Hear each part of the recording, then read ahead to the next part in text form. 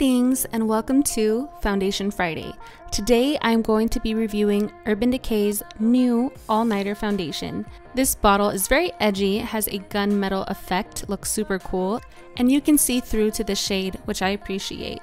It also has a pump, which is always a plus, and this foundation is available in 24 shades. As for my skin, I have oily, textured, sensitive, acne-prone skin. My skin's kind of freaking out because me and my body are going through a detox phase right now, so it's extra messy right now, which is a perfect time to show you guys this foundation in action. And I did apply a primer to prep my skin, but I have used this foundation without a primer and it works just as well.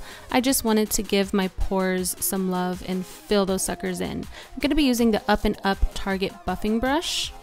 And I've also used a beauty sponge. My favorite is the one from Ulta. It's way cheaper than the actual beauty blender, FYI. So if you want to thin this foundation out a bit, I recommend using a damp beauty sponge. I obviously need a lot of coverage, so I'm gonna go ahead and use this brush. All right, straight to the point. Do I like this foundation or not? I love this foundation. It wears all day for me. I live in Arizona, it's hot here, so that's great. The finish is a beautiful matte, and for a full coverage, it feels great on the skin, and I'm just left with like a flawless complexion.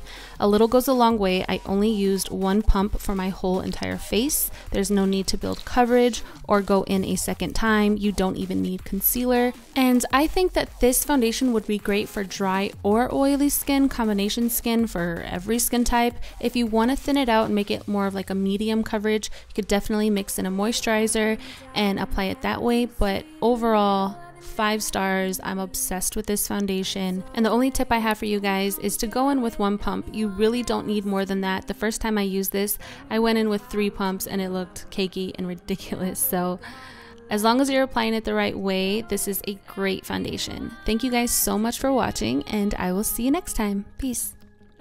Exactly how to move. So let's take